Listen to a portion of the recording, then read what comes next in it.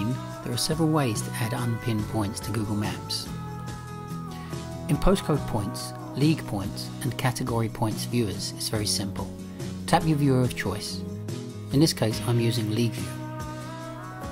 You will see a pin marker beside each point.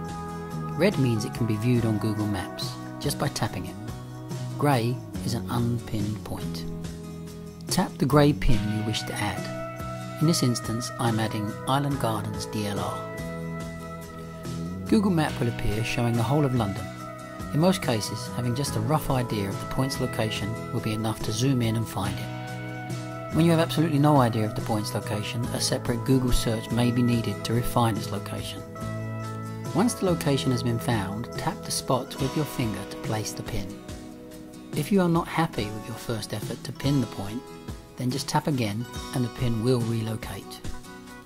Press confirm and the pin will now be added. It will be placed on our server to be checked and permanently added to our database.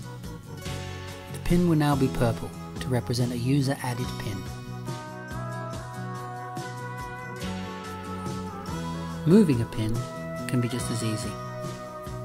If any pin you think is in the wrong location, such as the bar or restaurant, tap that pin with a long press.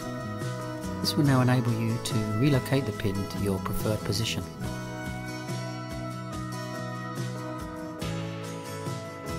Another method to add pins is by using the Make Bike List screen.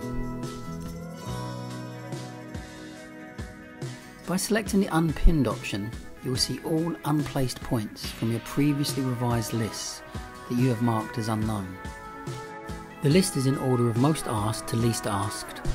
This ensures you are pinning the most important points first. To start placing these points, simply decide which point you wish to place. Zoom in to its location and add the pin by tapping the screen, and then tap the point to match that pin's location. Here I am adding Alhambra Restaurant in Shepherd's Market. Press confirm and you're done. The point will disappear from your list as it is now a pinned point.